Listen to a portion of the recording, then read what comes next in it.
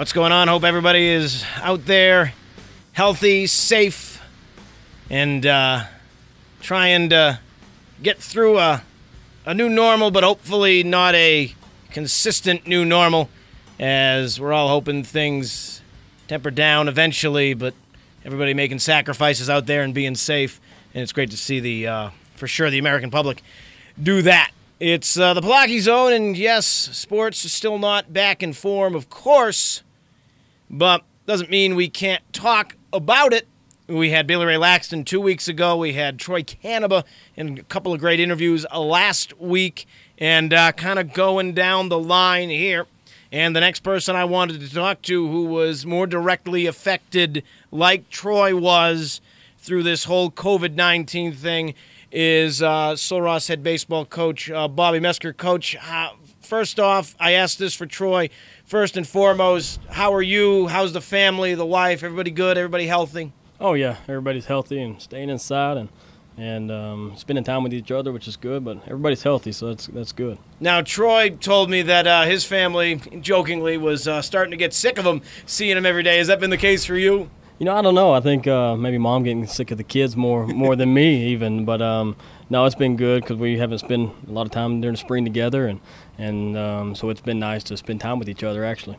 Now, like Troy and myself and Billy Ray Laxton and Sul Ross Athletics, most of us are prepping for games, prepping for a season. Baseball got upended because of this.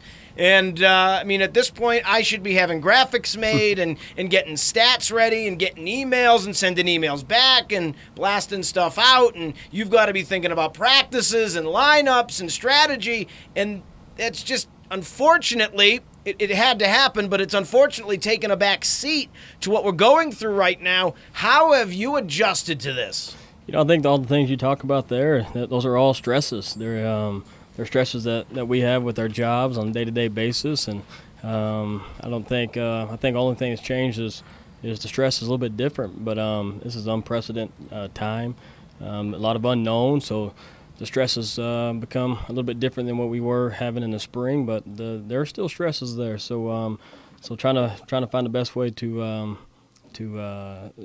keep your mind off of what's happening and kind of engage in different things than we have been in the past. So now I want to talk about this baseball team that unfortunately finished their season at 6-12.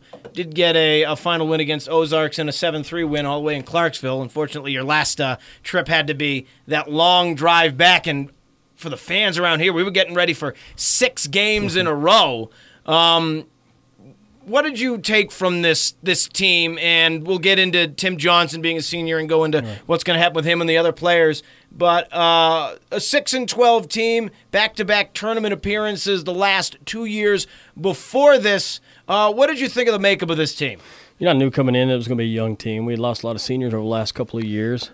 So, and it's a process to winning. And you do that with a lot of older players. So, I knew it was going to be a challenging year, but it's going to be a process. But I like the group of guys that we had, and we talked about the process all the way from the start of the fall, and not really have any expectations, just getting out there and getting better every day and looking to win a conference championship in a couple of years. But hopefully with this young team, maybe limp into the conference tournament, which I feel like they had a chance to do that, even being as young as they are. But that's kind of what it was. So the 6-12 start was about where I had kind of predicted in my head because of the process that it takes to win. So a lot of things to figure out early, and you got to do that with a young team. So wins and losses, you may not get as many wins as losses to start the year, but we were just now starting to click, I felt like. So Matt Hagerman called me right when it all went down, looking for a quote for the paper about how,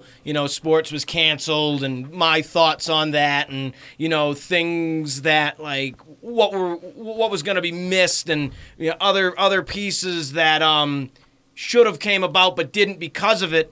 And the big one that I came up with was seeing what Tim Johnson was going to do this year because, All-American last year doesn't happen around Sul Ross very often. You can attest to that being around. And the year he was having to start, he was just looking at, the stats and, mapping out the rest, it looked like he was going to exceed 2019 by a fair amount.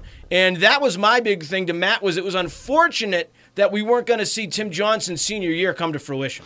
Yeah, I think that's the most unfortunate thing about the whole thing, because he was one of our two seniors, and to be honest, it didn't even feel like he was having that great of a year. He was still had a couple of series where I thought he struggled a little bit. Tim Johnson struggling is hard to imagine, but because he's still probably going to hit 330 when he's struggling. But yeah, what kind of year he could have. He was just we do really good hitting at home, having those 6 games like you had mentioned earlier, Derek. That was going to be huge. We knew that coming in after that long trip to Ozark, so we were excited about it. The guys like hitting at our park, and a guy like Tim Johnson could just kind of go off in 6 games and be fun to watch for sure. So that is no doubt one of the tragedies of the year. You say it's a down year, but he's only batting .431. Let's see, 1, 2, 3, 4, 5, 6, 7, 8, 9, 10, 11, 2 or 3 hit games combined. It's just crazy when you think about it. 15 RBI. He had only 28 or 29 last year. 4 home runs compared to 9 last year. He was gonna, if he kept that trajectory going, and he had, let's see, 3, 4, 5, 6, 7, 8. 9 hits his last 4 games. Oh, excuse me, that was the start. We can go to the other side. He had 2, 4, 6, 9 hits his last 4 games. I mean, what's next for him? I'm talking to Tim a little bit. We were going to be waiting for the draft. That was always a possibility for that. He's that good of a hitter. I feel like he can hit on any level. Just somebody give him that opportunity, but kind of hurt him not finishing out the year, because I think as we're getting further in the season, I think more scouts were going to come out as the weather got better and catch some Division III games. So that kind of hurt him. So we'll still wait for the draft. You never know. He'll be on the board. Some teams have talked to him, but I have him set up to go out in Michigan and play in a professional developmental type league, and hopefully he can get something from that point forward. But he should be playing professional baseball for sure somewhere. So his Sul Ross career is over? I think so. I think he's one of those guys that, he understands that his age is catching up with him, and if he wants to try that professional dream, there could be a little possibility he could come back if he didn't get drafted, but we'd have to wait for the draft for that to happen. But either way, I think we both talked about it. I would never keep a guy back just for our own personal benefit. So we're going to do what's best for Tim. I told him the same thing, do whatever is best for him, and that goes for anybody in that situation. So this, when we look back at it, and it probably already is true, this is going to be one of those where were you when it happened moments. I remember it was about a 2-3 day span. I was traveling with softball, Troy Canaba and whatnot for that tournament in Arizona. And all of a sudden, they started talking. Is March Madness going to go? And all of a sudden, the Ivy League goes, we're not having our tournament. And then the next day, it was another conference, and then this, and then that. And then an NBA player tests positive, and then all of a sudden, it all stopped. And NCAA was like, no March Madness, no tournaments there. We're like, okay, well, what does that mean for us? And then the next day, it was the ASC, and everybody, done. What was going on when you got the word, and what was your initial reaction? At first I couldn't. I've been thinking about this coronavirus since the winter break, seeing what was happening in China and things, and actually was telling my wife and my kids, like, this thing is coming over here. But I could have never predicted what it was going to do to sports, the sports world, and the United States in general. So it was a shock. Everything was happening so fast. But once those dominoes started falling, I think we could all see that we weren't going to be able to stop it, and it did. It just happened so fast. We weren't even able to prepare. I wish I'd have thought more about it and I'd have prepared more, but I don't think anybody just prepared for what happened and how fast it happened. So what was the first thing you told your guys? The unfortunate part about that, too, is we were off that weekend, and I was on a recruiting trip. That's right. So I was on a recruiting trip and trying to text back and forth and letting them know, and we were inter-squadding, and Coach Gallego was running that. But I couldn't even get to them face-to-face, and they were gone before – most of them were gone before I even got back from that recruiting trip. So we've just talked back and forth through group messaging, and I've had a few end-of-the-year meetings, but there's not a whole lot you can tell them. That's one thing about this is I think everybody is in a profession that you can call on a mentor, you can call on somebody that's been there, done that type of thing, and this is something that nobody has the answer for. So even some of the older guys that I call and pick their brain about certain situations that may happen, this one here is unprecedented for everybody. So everybody's trying to figure things out. So it's just kind of been day by day and trying to figure out a way through this. But not a whole lot we could tell our guys. But just through group messaging and back and forth, and that the season was over, and look forward to seeing them when I do see them and talking more one-on-one. So. You know, I'm 28 years old. I didn't play college ball. I was obviously worked it, been around it, played in high school leagues and whatnot. And, you know, most of these players aren't that much older than high schoolers at the end of the day. And guess what? I graduated high school at 18 years old. These are still young, impressionable kids that are on your team. It's not, I'm guessing here, but it's probably not as easy for them to wrap their heads around this like you or like me, who have, you know, more years of experience on this earth. What advice can you give them right now to help, yes, these young, still impressionable, growing kids to get through this? You know, I think the only thing I can go back to is the closest thing to this that I can remember is when I was in college. September 11th happened. It was the uncertainty that you had, the not knowing were they going to attack in Midland, Odessa, which is right up the road from here, because that's where President Bush was from. So you had all these type of things. Are your family's going to be all right?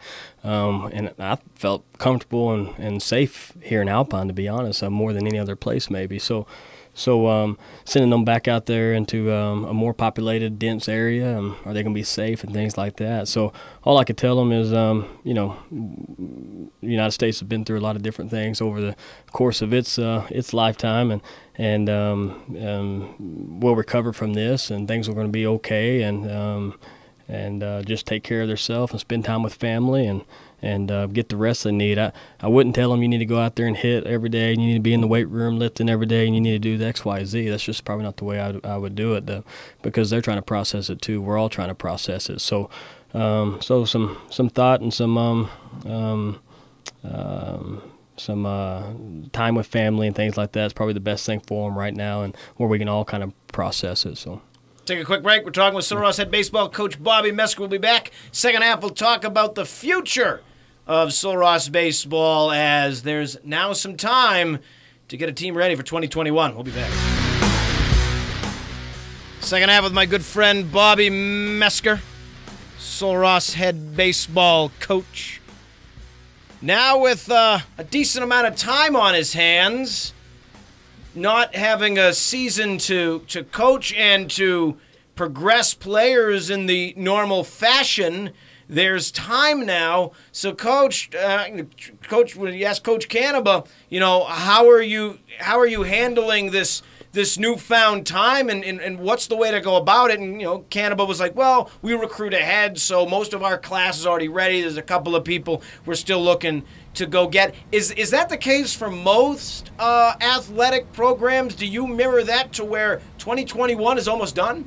You know, not for us, just because maybe baseball and softball are a little bit different in that in that regard. But no, we're still trying to fill out the 2021 class. So, you know, luckily we don't have a whole lot to fill necessarily. We got some spots we need to improve at, but overall, we only had 2 seniors, so it was one of those years that we're not needing fill a whole lot. But we're out there beating the bushes, and that's what we're doing right now. Coach Gallego and I have a list of guys and been calling them and talking to them, but not being able to bring them on campus and things makes it tough. So. So anyways, that's what we've been doing. It's a part of what we're doing all kinds of different things, but the recruiting is a big part of it. Yeah, it seems like most of the talk I've had with coaches, yourself, Canaba, Coach Novak and whatnot, they always say, I got these recruits and they're really interested, but I can't show them where they're going to play. And the weird thing was, it's a story, that loose parallel. I wanted to go to a college in Massachusetts. This was not to play. This was not to do athletics. It was for, you know, to work in television and radio. And I was dead set on this one in Boston. I went and visited. I loved it. I got ready to go. Found out it was too much money. Wasn't going to pay all that. So my dad goes, well, did you apply anywhere else? I said, yes. I applied here in Oswego and I applied here in Plattsburgh. He goes, pick one. for no reason whatsoever. I said, I'll go to Plattsburgh. Had never even seen either campus or been to either town. The first time I ever set foot on that campus was July of 2010 for orientation. Yeah. And 4 years later, got out of there in 4 years. But I'm sure an athlete is going to want to see the campus and the facilities and whatnot, right? Right. I think that's one of our biggest pitches is playing at Coconut Field. Our facilities are good, and also the campus is a really nice campus. I want our recruits to come and look at places. Believe it or not, there are guys who commit to places without ever seeing it, whether it be a little small scholarship or something. But Alpine's one of those places we want people on campus, because that's when we have a chance to sell what we have going on, plus the facilities and the cost affordability of the place just makes it an easy sell, we think. But not having them here on campus makes it very difficult. Besides the fact that they can't see it in person, how else has our current situation affected recruiting? You know, I think it's the unknown for everybody. The junior college guys, they don't know if they're going to go back and take their extra year. They don't know things like that. And then also playing games. I mean, one of the biggest part of the recruiting process is watching guys play or sending video in, and those seniors they're not going to be able to finish their year, it looks like. So that's a big part of it is if no games and things are going on, it's hard to recruit and see if guys can play. So you got to do your homework a little bit more, dig a little deeper.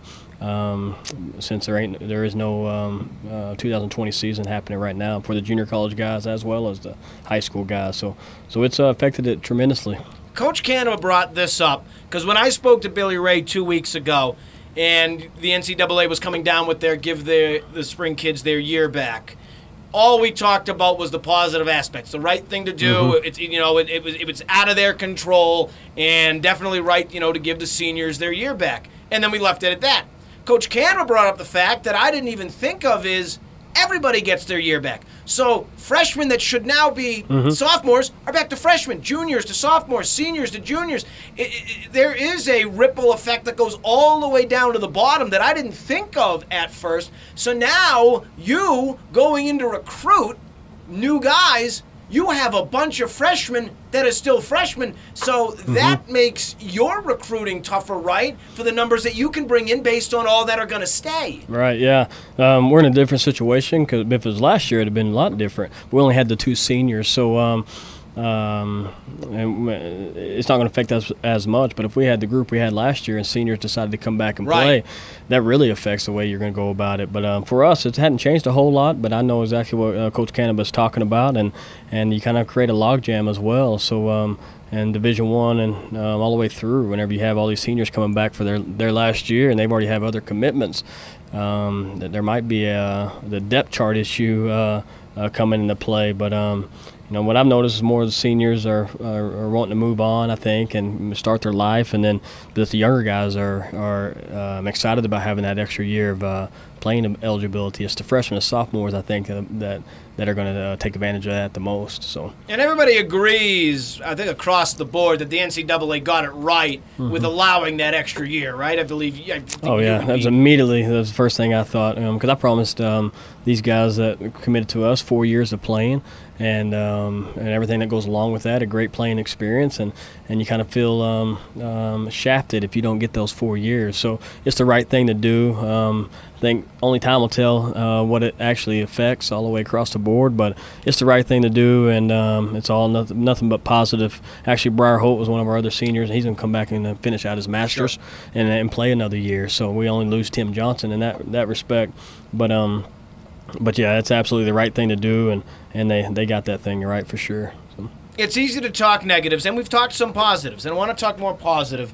Yeah, you've got more time to recruit and talk to these guys, but obviously there's a point where they can't come out and visit, and, there's an ebb and flow to everything, so to speak. But what other positives can we find out of this? I can think of one. The field's going to look beautiful. Yeah. No one is on it right now. It seems like it gets greener each day. Just water, sunlight, and some mowing. And Eli, no one mows a ball field like Eli. Right, that's right. We both know that. Yeah. So what other positives can we take out of this situation? Yeah, one, I spend a lot more time with family, which is good. Yes. All those type of things, but also the ability, some professional development. We've worked on some of that stuff in the office and talked with coaches. We're putting together our different forms for coaching and just different things on the computer that we need to do our job. But just the office work, getting things organized, and time to self-reflect a little bit, which usually you're going so fast that it's hard to self-reflect, but self-reflection time is good. So there's some of that going on too, and just every way that we can get better as a program to win a conference championship. So there's no doubt positive coming out of the thing, but you got to be able to do it right, and you got to kind of plan your week out. And Coach Gaggle and I have both done that, and we're working on the field and doing things like that. So it's ready when we can have people on campus and recruits on campus that it looks in its best shape maybe ever. So we got our weeks mapped out, and we're trying to stay as productive as possible. But so I think the positives will outweigh the negatives over long term, hopefully. You speak of self-reflection, and at the end of the day, you, coach, all coaches, anybody that works in athletics, we'll go to Kathy Moreno and what she does, but behind the desk, all the paperwork and stuff that we don't handle, that she does, that we probably don't want to handle anyway because she knows what she's doing. Yeah, right. But we're all doing 7,000 different things at once. Yeah. Self-reflection, it's different. Because, I've worked in athletics ever since I've been here in Alpine, since 2014 on and off, and then radio station covering everything, Sol Ross doing all that. It is nice, though, if only for a second, to be able to take that breath, right? Oh, yeah, for sure.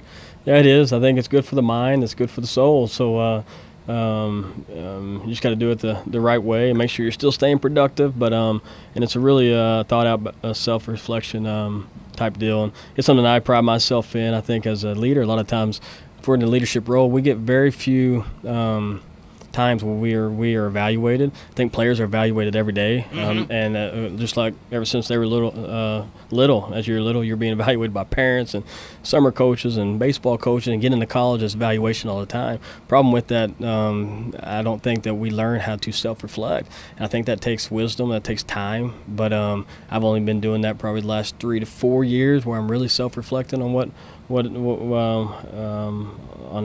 kind of job I'm doing, but it's also something that I've talked to the players about, that during this time that they take some self-reflection time. So whenever this thing bowls over, when it's all said and done, that they're better for it. So self-reflection is important, I think. So in our last few minutes here, I want to ask you something I asked Troy last week. He's a father of 3. His kids are a little older than yours. I've known his kids for quite a while, and they're three of the best kids I know. Your kids are, your 2 boys and your girl, are a little younger, right? Yeah. A little more susceptible, so to speak. When this all happened, I asked Mr. Troy, I'm sure you sat down your kids and explained what was going on. As a parent, take away the coach out of this for a minute, but just as a parent right now, with young athletes, because they're all going to be athletes. I know 2 of them are, and I'm sure they'll all be, knowing the Mesker household. What did you tell them? I think the 10-year-old is he and I have a really good relationship. He's the oldest one. So I've been talking to him since the winter break about the coronavirus, and this thing's coming. So we've had some thinking about it, talking about it, and staying germ-free and washing hands and doing all these type of things, just protection. And then the 7-year-old's always right there listening. So he's always asking me certain questions. But I think they know that mom and dad love them, and we're there for them, and they feel safe in our house and things like that. So they're fortunate enough to have parents at home that where they have a safe environment. It's not always said with everybody. But I think they're going to be okay. There's not a whole lot to say, but I think they feel safe with parents at home with them. Yeah. Now, they had sports coming up, too. Yeah. I'm sure they're devastated. They are. I think the little 4-year-old's going to play T-ball for the first time, and I think she's more devastated than the boys, to be honest. Yeah, she really is. She was looking forward to this, but we've been outside playing and tossing her the ball, and I think she's got a chance to be better than the boys were. So we're out there every day playing a little baseball in the yard. So we're getting our baseball in. So that's great. Yeah. Quickly now, I asked this to Troy last week. I said, what advice do you give the students, but also the parents that, like you, she's about to do T-ball, and what if she goes and plays college softball someday? Down the line, the whole time, you're going to be watching her progress and being a fan and watching her play sports like your other kids. What do you say to all the parents of student athletes out there that all of a sudden it's not there?